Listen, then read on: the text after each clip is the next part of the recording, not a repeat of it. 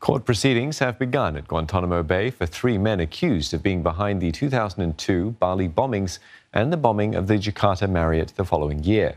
Nick Harper with this report. The arraignment of the 3 men at Guantanamo Bay marks the first time that they've been formally charged 18 years after they were captured. Prosecutors accuse Hambali from Indonesia and Mohammed Nazir and Mohammed Farik Amin from Malaysia of multiple charges, including terrorism, murder and conspiracy. They were captured in Thailand in 2003. The US then spent the next 3 years interrogating them in secret CIA black site prisons before transferring them to the high security facility at Guantanamo in September 2006. And now this, finally, is the start of court proceedings against them.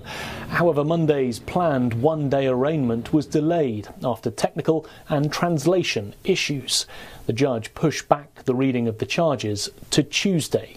However, the defendants' lawyers say they will petition to disqualify this arraignment. They say that it was invalid due to inadequate translation in the court. The 3 men did not enter pleas and no trial date has been set. However, this is expected to be a lengthy legal process, just as many of the other military commission cases have languished at Guantanamo for years. The highest profile case at Guantanamo, that of the 5 men accused of the 9/11 terror attacks, have been bogged down in pre-trial hearings since their arraignments in May 2012, with the trial itself yet to begin.